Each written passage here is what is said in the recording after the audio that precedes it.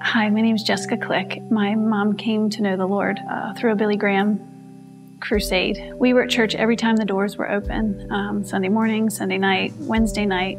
But I can remember a turning point one night is when I came downstairs and my father wasn't home, and he was in a fight, and he got thrown in jail. And so through that, it came out that my father had a drinking problem and that he was a drug addict. I started just questioning everything. This is what Christianity is. This is what Christians do. You know, I started to question God and looked for love in all the wrong places. So that led to a string of relationships that were based purely on the physical. Happened to get a job at a place where a young man named Tim Click was working, and started out just hanging out. The relationship was a good friendship.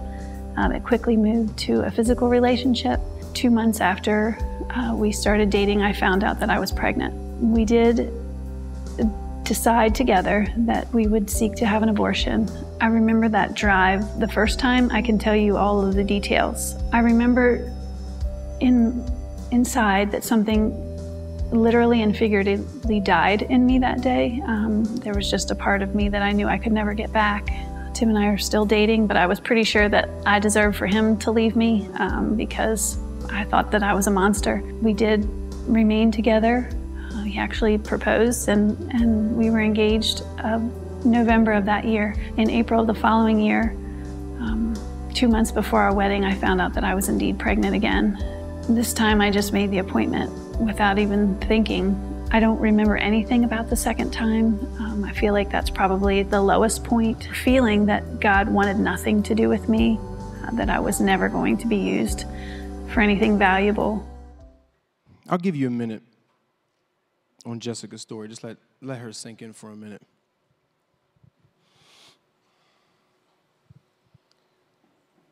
Obviously, in her story, there's a major trigger word in there: abortion. Very controversial topic, even political. Let me wear the referee stripes today and just say, listen, that's not where we're going, so don't get ahead of me. I want you to give Jessica the respect of knowing that all she did was share her story. This is her story. This is what she went through. So let's keep it on that. She made a decision. She made a choice. Under a lot of weight and a lot of pressure, she made a decision. Maybe somebody here, maybe somebody joining us online, maybe you can relate directly to the choice that she made. The truth of it, though, is that all of us can relate. She made some choice or some decision that she had no idea that when she made it, how she could project how it was going to affect her life later. What it would do to her inside, in her mind, the way she saw herself, even the way that she thought God saw her. She had no idea. All of us know what it's like to make a choice, to make a decision, for there to be a consequence, and for us maybe even to wish that we hadn't made the choice. That if we could, we'd go back and we'd change it. That's called regret. That's one of the things that come along with a decision making. We just might regret a choice that we made. There's something called instant regret. If you go online right now and you look up instant regret, you'll see a video of a guy wearing nothing but shorts jump off the hood of his car onto a cactus. I'm telling you the truth, instant regret. Or try to jump off the roof of a garage and time a truck riding by to land in the bed of it, miss it, square on his tailbone. Instant regret. If you've ever been in a juggling text frenzy between this conversation and like maybe a group text and one with your spouse, and then not knowing where you're at, you send the one specifically for your spouse into the group text. Instant regret. Like, baby, don't forget the prunes on your way home. Something like that. Instant regret. We heal from them fast. The same way that they're instant, we heal from them. Maybe it's physical, maybe just embarrassed. That's not the ones I'm talking about. I'm talking about the ones that you can't foresee, that when you make the choice, you have no idea that you're going to maybe wish that you hadn't done it later.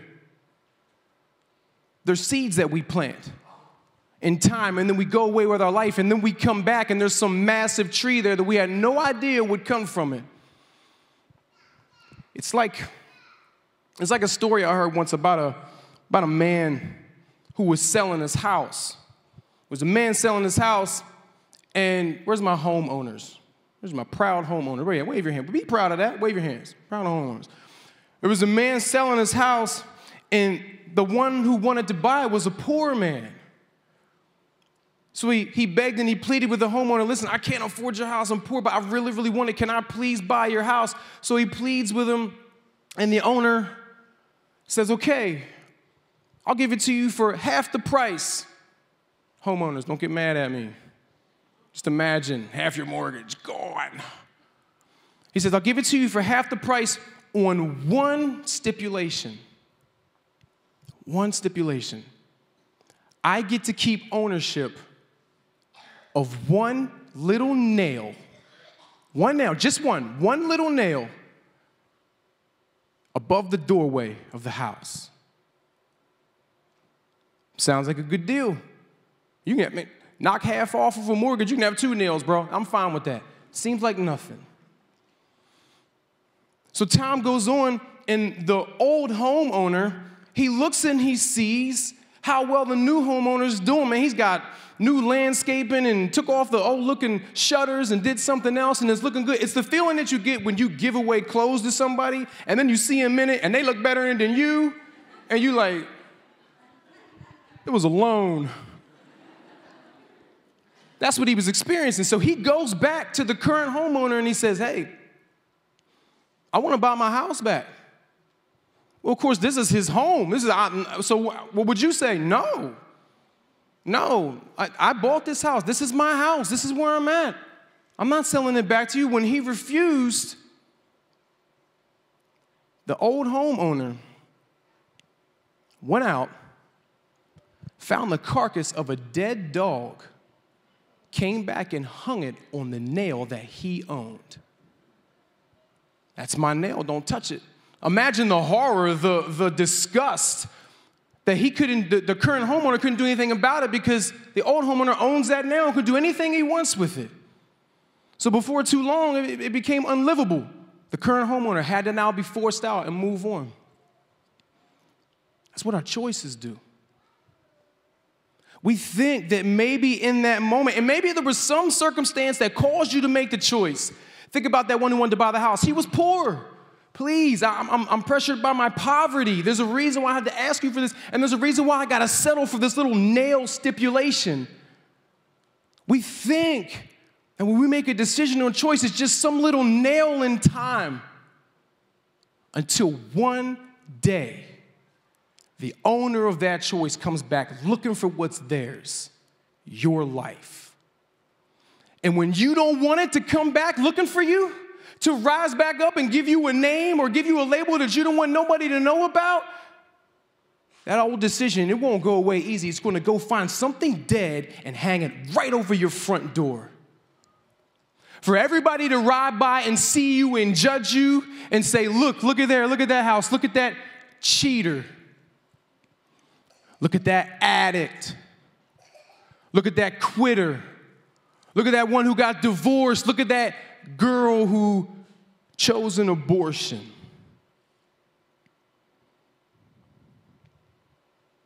And so what we do in that moment is we either own it, that's right, that's who I am, deal with it, this is who I'm ever going to be. Or, like that homeowner, we're forced to move. Maybe literally. Maybe we got to leave town, quit our job, drop all our social media accounts, change our number again. Oh, and you sure ain't going back to church.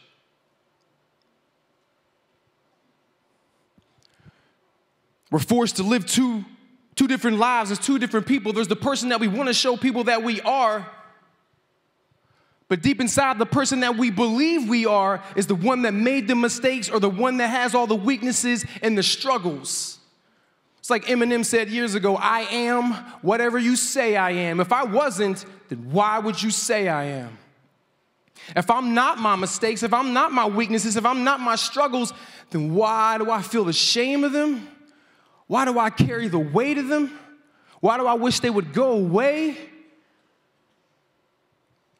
It must be who I am. And then we settle. We might even believe all the things we believe we hear in church, that God loves me no matter what, all true. But what we really live by is knowing like this is who I am. This is all I've been taught. It's all I've ever known. It's all I've ever struggled with. This is all I'm ever going to be. That's it. Deal with it. There's a story about 16 blocks.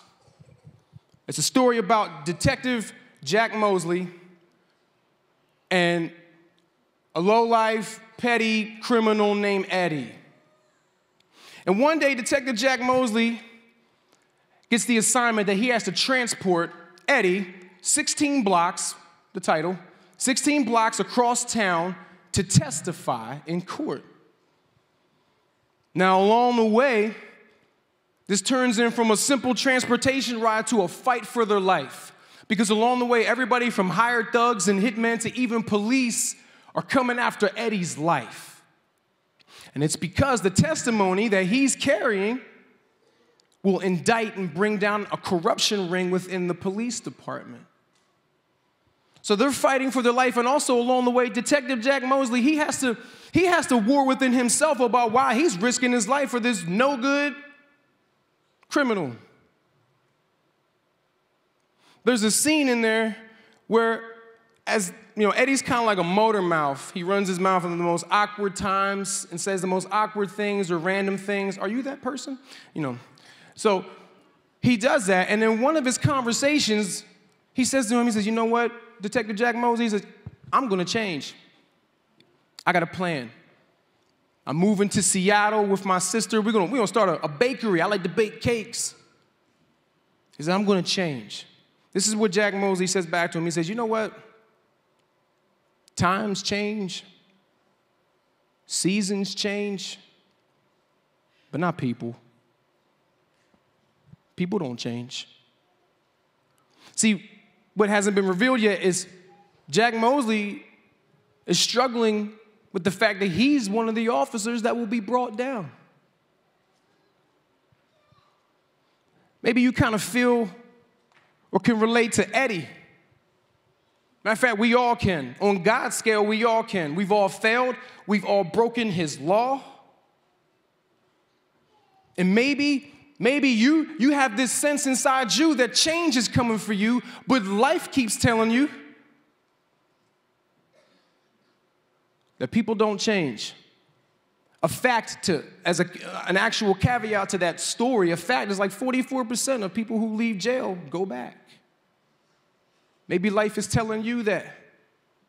Maybe every job you've tried to get afterwards is telling you no, and it's saying, no, people don't change. Or it's telling you about somebody that you're praying for. Somebody that you just desperately want to see the change in their life. And life is telling you, it's fall, seasons change, times change, leaders change, things change. But not people. Not people. And imagine if you're Eddie, imagine that your crime is something like murder. See, we looked last week at a guy named Saul in the Bible, and he was just that. He was a murderer. If you know Jesus today, like in 2018, be glad it happened in 2018 and not in his time, because he was the Terminator.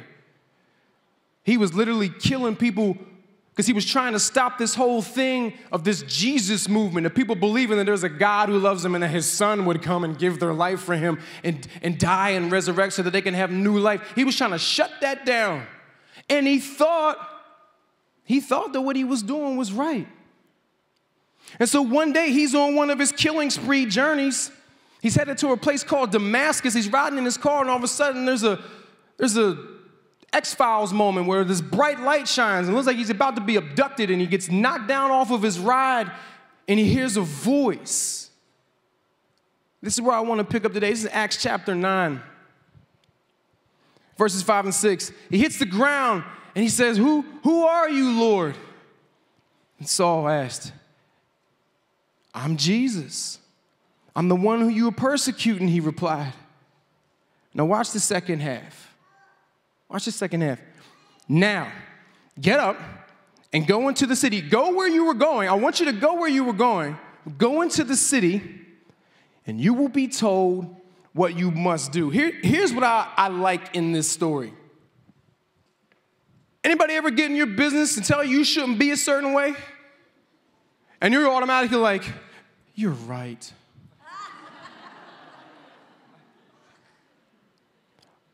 Why did Paul comply? Why did Saul comply?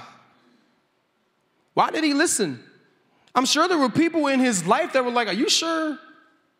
Like, mass murder is like the route you want to go? You know, like, I'm sure there were people who may have questioned his reasoning or why or whatever, but I'm sure he just shut them down. Like, nah, this is who I am. This is my mission. This is what I'm supposed to do. But why at that moment in the scripture could he not argue? How come he just complied? Because the following verses say he got up, he couldn't see, he was blind, literally blinded by the light. He didn't have his vision, so the guys who were with him had to help him up. But they took him to where Jesus told him to go. How come he complied? Why didn't he argue? It's because of who he was talking to. You can't argue with Jesus. When it's God, you can't argue it. You might want to say out of your mouth that it's not. You might tell people that it's not. You might turn and go the other direction, but in your heart, you know when it's God, you can't argue with it. See, I think Detective Jack Mosley is right. Times change, seasons change, but people don't. I'm serious, think about yourself or think about somebody that you just wish would change and the life they've lived their entire life and they ain't gonna change. I think he's right. People don't change. People don't change, but God changes people. God changes people.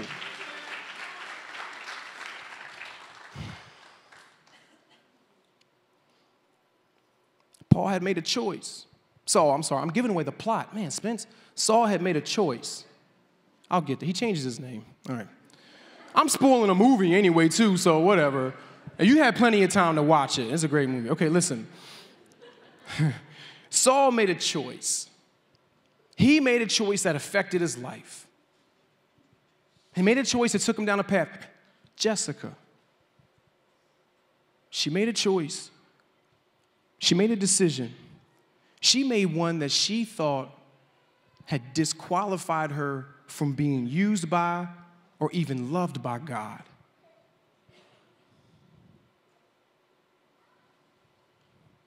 We've made choices. We're going to continue to make choices. And we make choices that sometimes will place us in a setback that keeps us from being who we want to be. But the same way, today, here's the deep breath in the message. The same way that a bright light shined and hit Saul and sent him on a different path, I pray shines today and gives somebody the encouragement, the belief of this point right here. And it's that the setbacks of our choices are just a setup for change. If God changes people, then the setbacks of our choices are just a setup for change. I'll fast forward now. Saul has his life changed by God. He has his life changed by God.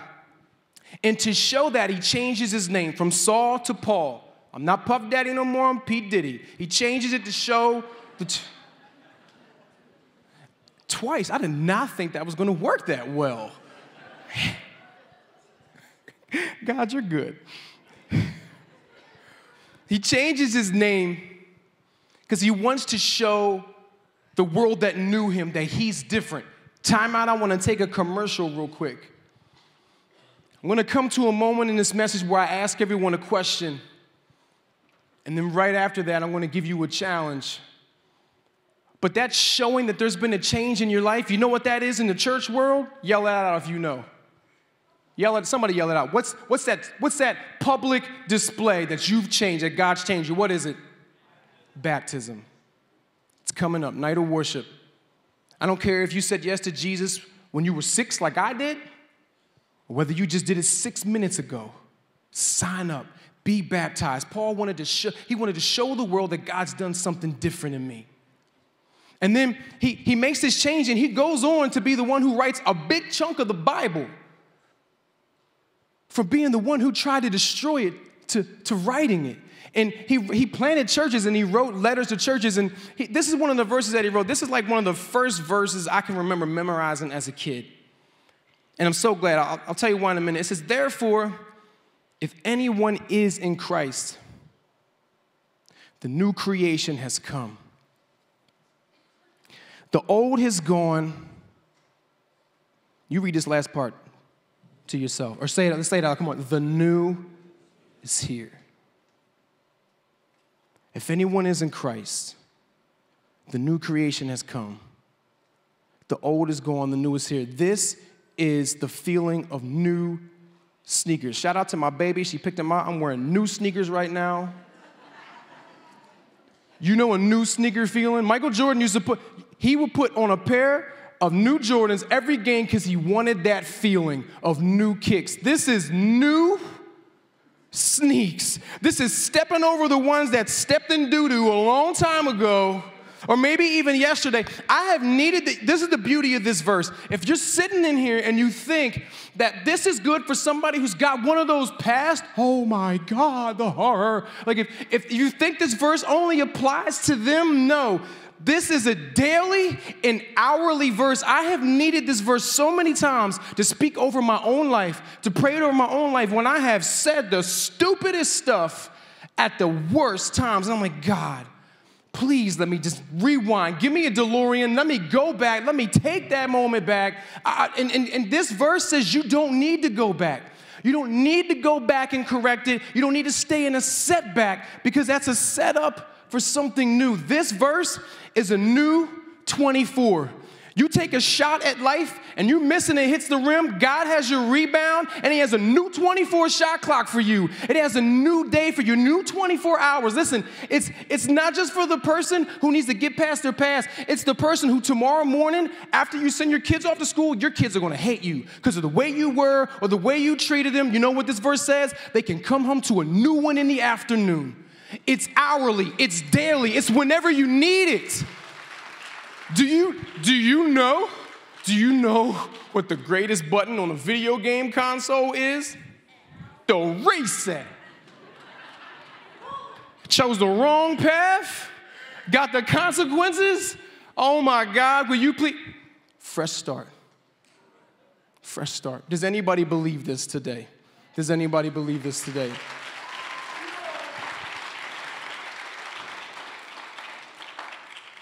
Now,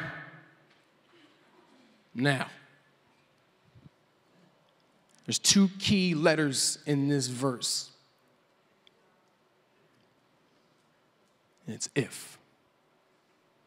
This is available to anyone, anywhere, in any condition of their life, regardless of how big or how small. This is available to you if. If. It says, if anyone is in Christ, if anyone is in church. No. You guys online, you're probably home because you're prepping for the game. I ain't mad at you. But it doesn't say if anyone be in church. It doesn't say if anyone be in life group. It doesn't say if anyone be in charity work. It doesn't say if anyone be, fill in the blank. It says if anyone be in Christ. What does that mean? in 16 blocks, there's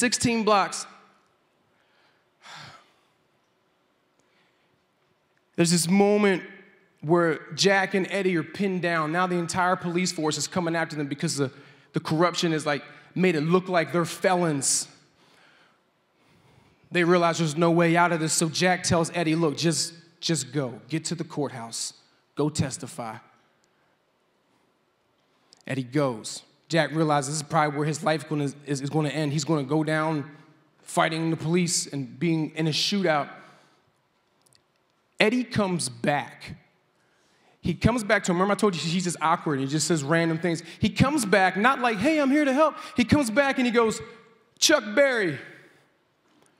Chuck Berry went to jail and he changed. He says, Barry White. I didn't even know Barry White went to jail. He said, Barry White went to jail and he changed. I can change. I can change. Motivational speech, they get out of this situation, right?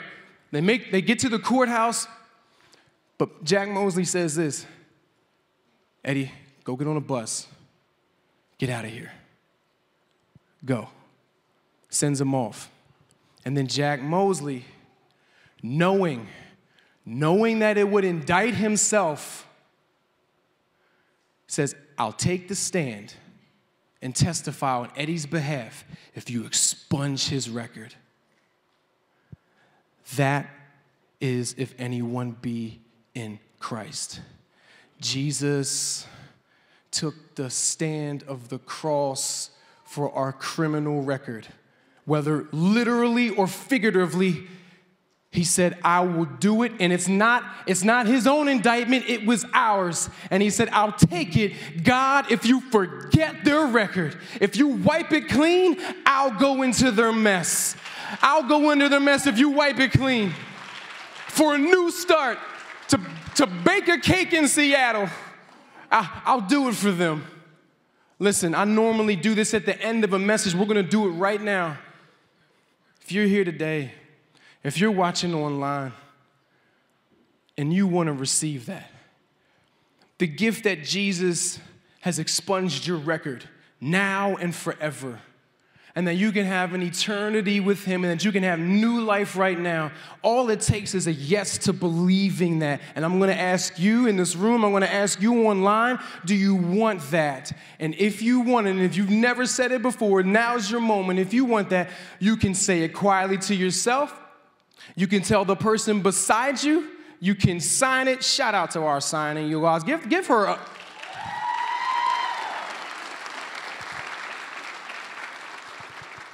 If you want that today, right now, say yes. And God hears you. Say yes. The cool thing about the end of that story is that one day it's Jack's birthday. He's done his time.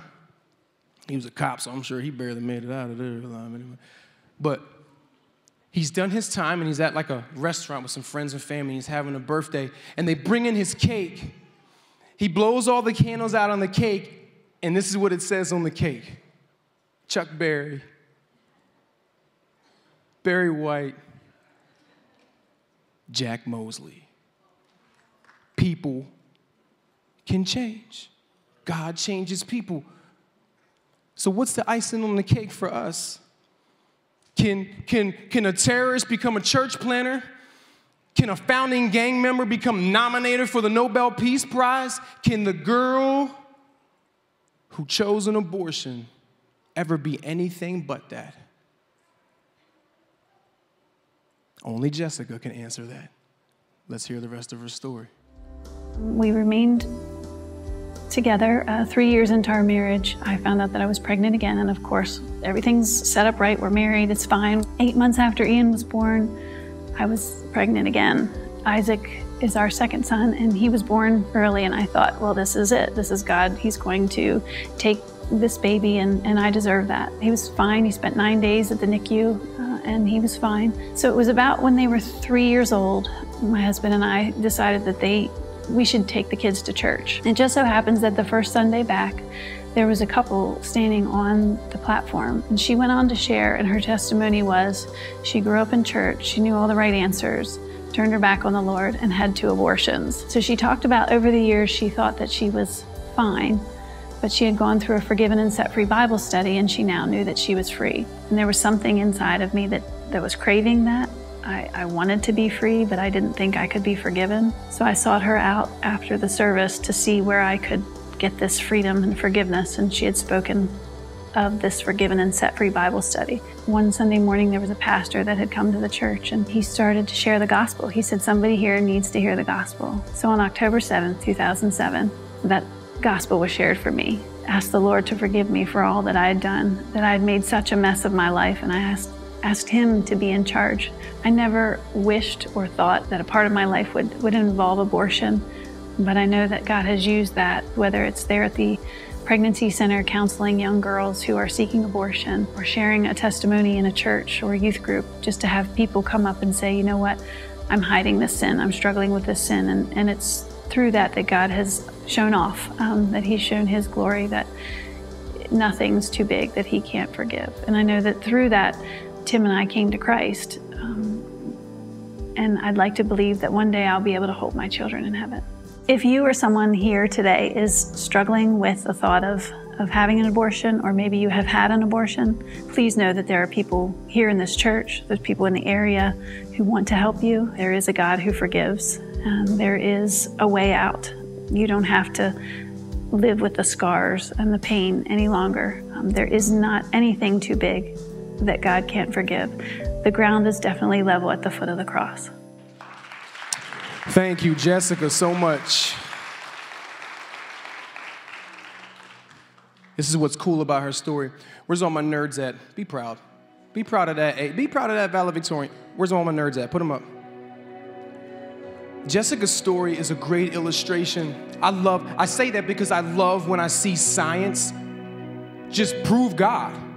Like, we're all mad at science. Science is cool. God made it. Like, I love when I see it explain God. And believe it or not, Jessica's story is a great illustration of something in science.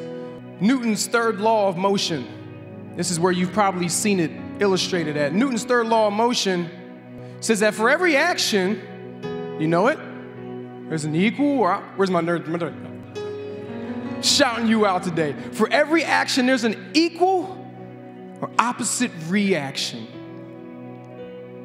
Not only does God forgive us for maybe choices we made that were against Him, like Saul, he was actually fighting against God. Not only does God forgive us of that. Remember, Saul was headed to Damascus, right? And when Jesus met him, He didn't say go somewhere else. He said, keep going on that path. He was just going to give him something different. Not only did Jessica on the setback end realize that she could be forgiven for something she believed was sin in her heart, that she could be forgiven for that, but that there was an equal and opposite reaction from God that went from someone who made that choice to becoming a mother. He's not done. He's not done. From making the decision to becoming a mother to now serving at a place where she helps girls battling the same decision. Only a God can do that. And He can do it in yours. Listen, only God could take the very guy who said, Jesus, like kill him. Like only God could take that guy and use him to place you where you're sitting at right now in a church. Only God could take a founding gang member like Stanley Williams and meet him in his jail cell to a place where when he found Jesus, he dedicated his life to battling the very thing he started, gang life, to the point where he was recognized by the president and nominated for the Nobel Peace Prize. Is there a God? Is there a God? Yes. And you know whose side He's on? The person with a setback. Now, what happens in the science world when that one sphere swings out and gets set back and then it crashes into the other ones? There's all kinds of, this is where I can't. This is where we talk to one of your nerds when they raise their hand. They'll be like, oh, like there's this transferring of power and it shifts into the other ones and sends the other one flying out the end, the exact proportional, right, whatever. What happens for us is this. Let me show you another verse. This is what happens in that interaction for us. In Acts chapter 9, verse 17, it says, this is a little bit of the story. I'm going to rewind back. Before Paul had got to Damascus, before Saul, this before, the Paul train, I'm rewinding. It says, then Ananias was somebody that Jesus also spoke to and said, I want you to go here because Saul's going to need you. When Jessica went to church that day, she saw an Ananias, somebody telling their story. You might be somebody's Ananias, somebody who needs to hear you speak into their life and tell them that there's a comeback for them. Maybe you're receiving yours today from somebody, but he said that Ananias went to the house and when he entered there, he placed his hands on Saul and he said, Brother Saul, the Lord Jesus who appeared to you on the road as you were coming here has sent me. God will place people in your life. Don't fight it. You know who they are. You'll see it. You'll know it. What Paul couldn't deny when it was God. You'll know. He sent me so that you may see again. Remember, he was blind, and be filled with the Holy Spirit. The moment any of you said yes this morning, you got this right here. God's presence entered your life. You were sealed by him. He says the moment, and again, filled with the Holy Spirit, immediately something like scales fell from Saul's eyes. That's gross. I picture like a lizard, like something from Saul's eyes, like scales fell from his eyes, and he could see again. He got up and he was, what? Show it, y'all. You say yes this weekend, next weekend, you better be in the water. You better show him what God has done. Listen, this is what happened. The scales fell. He could see again. It was this point right here. We'll see change when we change how we see. We'll see the change in our life when we change how we see. One more verse and we're done. This is just an example of like what we need to see when God has come into our life.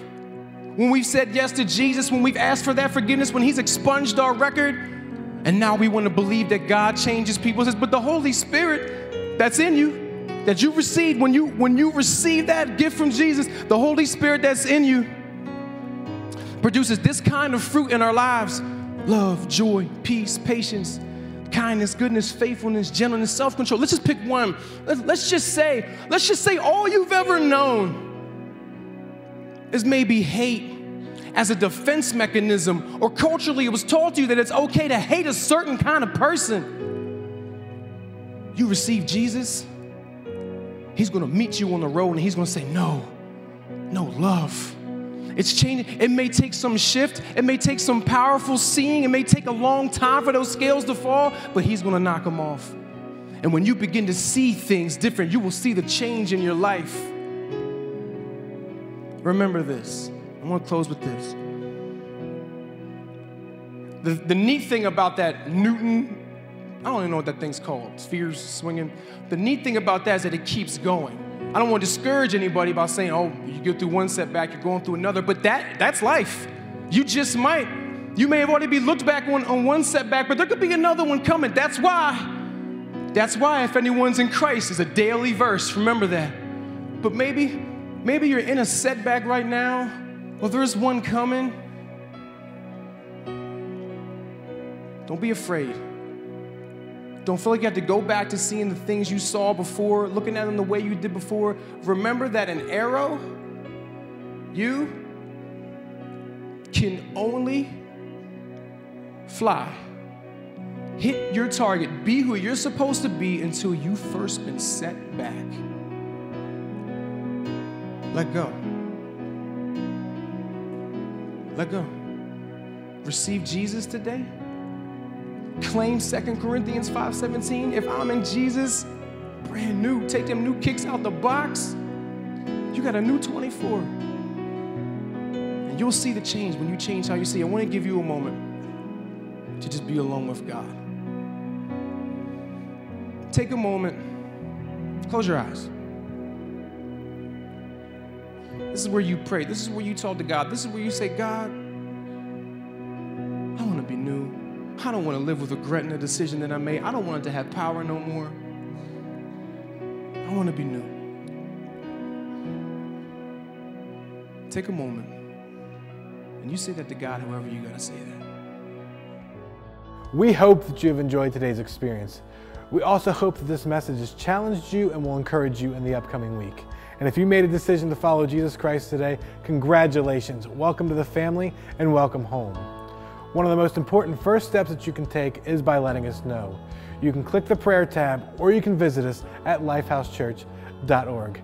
And if this message or ministry has blessed you in any way, feel free to partner with us financially. You can click on the Give tab or you can visit our website and click Give. We are so thankful that you joined us, and we are thankful that you are part of our extended family. We can't wait to see you back here next week.